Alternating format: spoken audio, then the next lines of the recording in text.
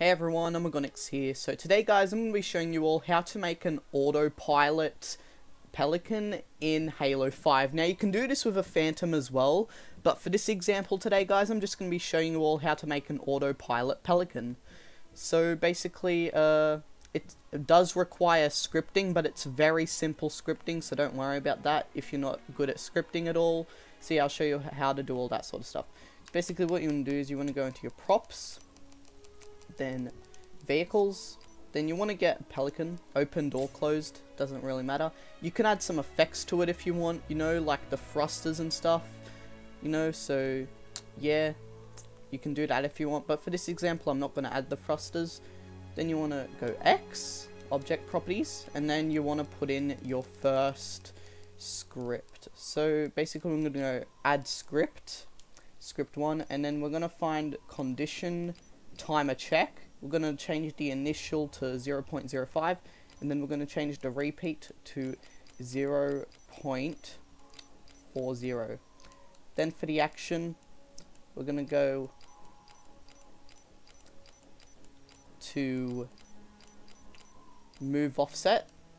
Then we're going to change the X forward to about 13. Now you can make this whatever speed you want, but I recommend at least 13.75. That's what I had it on before when I was just testing this out. So yeah, and then we'll make another script. Go to script 2. Then you want to do the exact same thing again. Timer check 0.05. Then move this down again. There we go. Then action 1. Now this time you want to go to rotate offset, and then on the yaw option you want to basically make that, I guess, around 8. You can make it whatever you want, but I recommend at least 8.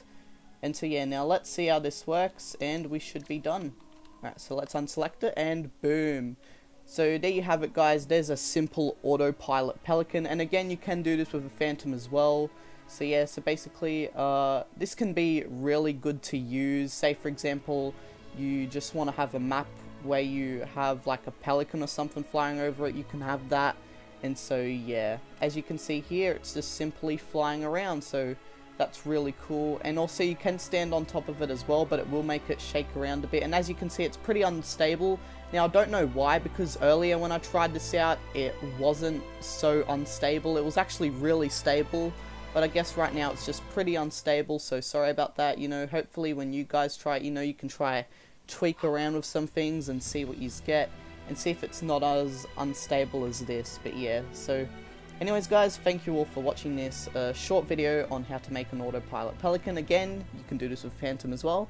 And yeah, I'll see you all soon in my next video. If you want more videos like this, don't forget to like and subscribe, and I'll see you all soon. Bye bye.